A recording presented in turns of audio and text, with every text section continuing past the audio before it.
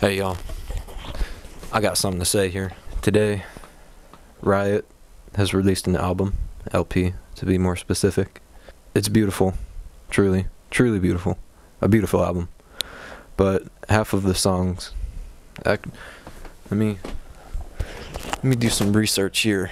I got the album pulled up right here, Dogma Resistance, but, big but, Jungle Fury, The Mob, Overkill, Disorder,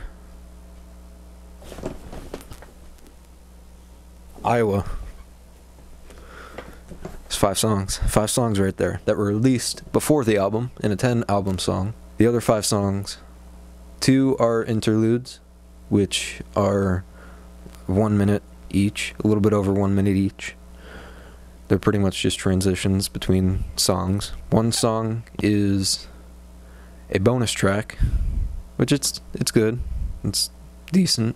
It's decent. Blackwater is a new song that came out with this album that is fantastic.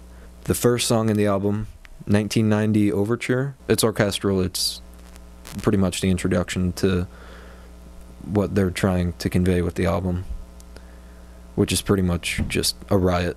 And it's kind of infuriating because I was expecting a riot album and not half an album to be released. I understand that they're all the same scheme of being involved in a riot, but there were 5 songs in a 10-song album that were released 8 months at least before the album came out.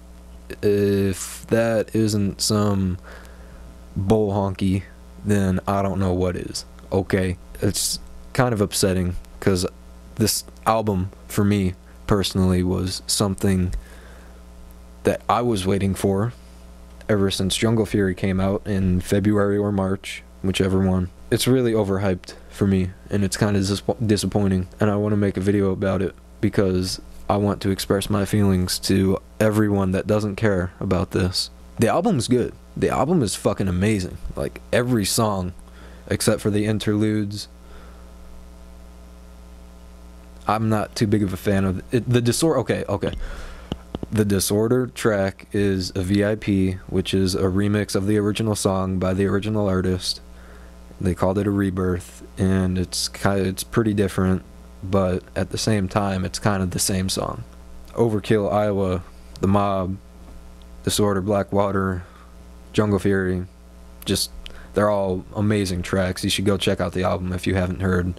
But I'm pretty upset, and I feel a lot better now that I've vented to my camera and this little thing right here.